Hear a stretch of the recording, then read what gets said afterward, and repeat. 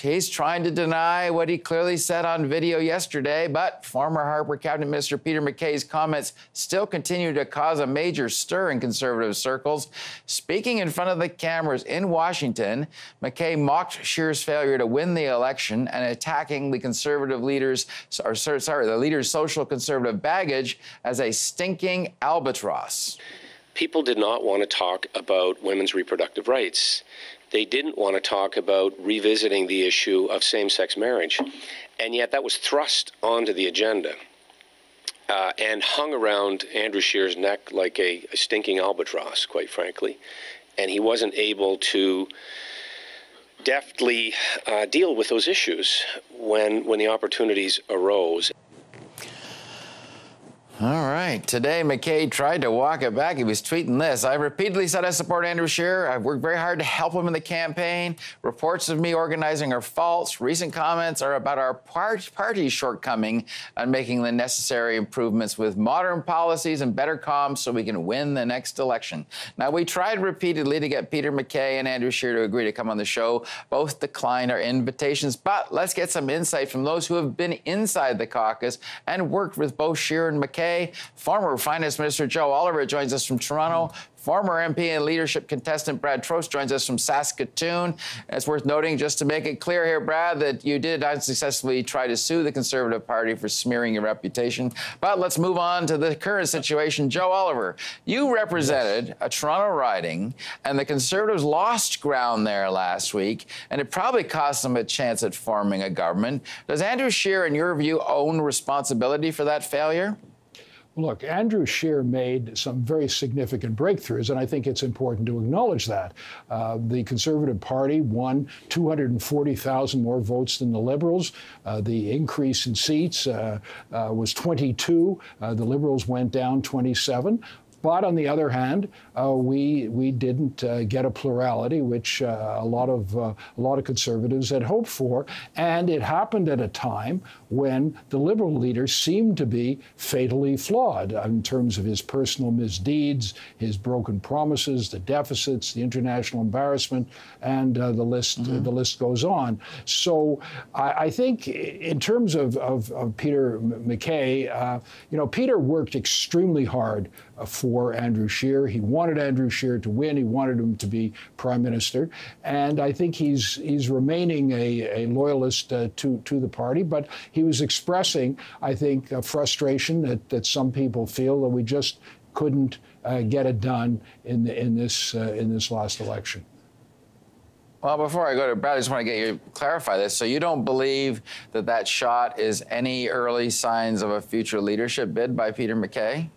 Well, I don't think that Peter has made a decision about what he wants to do. He certainly hasn't indicated that he's going to take a shot, and I think we should take him at his word at this point. I mean, we need a little bit of time. We think, I think it's very important that an analysis be done. It can't be shared very widely, but it's got to be shared amongst a number of Conservatives, and we have to make a determination, and the party will do that. And we don't really, frankly, need advice from, which we're getting a lot from Liberals across the country about becoming Liberal light. I mean, Conservatives will make their own decisions based on their values and political realities. All right. Brad Trost, I think people would argue you crowned Scheer or helped crown Scheer by bringing social conservatives to his side. What do you make of that stinking albatross comment of Peter MacKay's? Well, Andrew Scheer described himself as a feminist, promised to fund overseas abortions, and also promised to bring in extra legislation to back LGBTQ issues. I'm not sure where the idea is that Andrew ran as a social conservative comes from.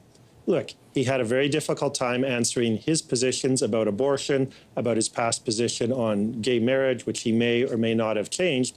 But that more speaks to a lack of vision on other issues, a lack of scripting to put other things forward, and is more of a symptom of, weak and poor communications. These were issues that were known about for 2 years, and had Andrew come out on one side or the other clearly, I think he could have put him to bed. But when you're indecisive, people ask you questions about something over and over and over again. I think if I could just add to that, Don, you know, what we had were two leaders, one sort of condemned for his position on some of these issues, but you know, in terms of the whole question of abortion. Justin Trudeau said he personally was opposed to it, but he wouldn't impose that view on the public. And that view is absolutely identical to Scheer's view. Trudeau got praised, Scheer got condemned.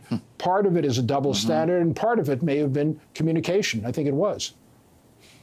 Yeah, just clarify, Brad Trost, do you feel Scheer betrayed the social conservatives by not advocating more for those causes and, in fact, vowing to act against doing anything for those causes? Well, Andrew in the leadership race ran as a social conservative in part of the country and as a non-social conservative in other parts of the country. That may have worked in the leadership race. The problem is this: when it comes to the general election, questions like that have to be clarified. So Andrew, was he or was he not a social conservative? In the leadership race, it depended upon the audience he was in front of. But politically, if you want to win an election, you need to be clear about where you stand. People often don't care as much about what you stand for. They care about whether or not you stand for something. And I think that was the fundamental problem politically that he had. Interesting. Joe Oliver, you've still got your finger on the pulse of the GTA. Do you think Andrew Scheer, into the next election campaign, can win in 905, or do you think it's a lost cause? I won't call it a lost cause, but I think he needs to communicate very clearly what his stance is, admit who he is. There's nothing to be ashamed of. I mean, we have tolerance and support for freedom of religion. People are entitled to have different views. What's critical is that he explain what they are honestly and say what would impact, if anything, on his public policy. He's talked about the second point. He wasn't all that clear initially about the first point. Eventually, he got there, but I think the indecision and the uncertainty created a bit of a problem. So he's got a bit of an uphill battle here. I don't think it's insurmountable, but it won't be easy. Brad Trost, I'm curious, do you think Andrew Scheer should be challenged in the spring by social conservatives, and have you heard any rumblings about a leadership challenge? I have been hearing things about people are thinking about the leadership. I've had, in fact, two people who are thinking about the leadership personally call me to discuss my thoughts on the matter.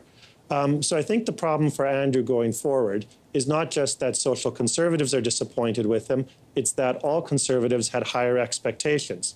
And even if people aren't thinking about a leadership challenge now, as they hear Peter MacKay and others publicly muse about it, whether they say they are or not, it's going to encourage more people to jump in. And at that point, it could become a self-fulfilling prophecy, and a leadership race could start whether or not the party really wants one to go or not. You hearing anything, Joe Oliver, about leadership challenges starting to rev the engines?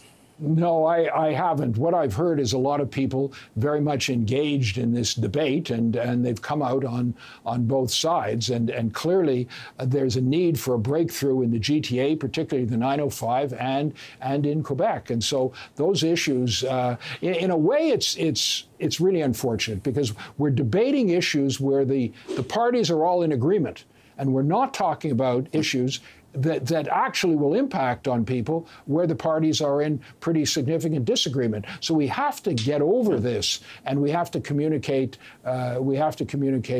Quite clearly, and we're gonna find out in the next a little while how that comes out. This is a Democratic Party, and the delegates will decide. All right, thank you both. Interesting discussion. Thank you.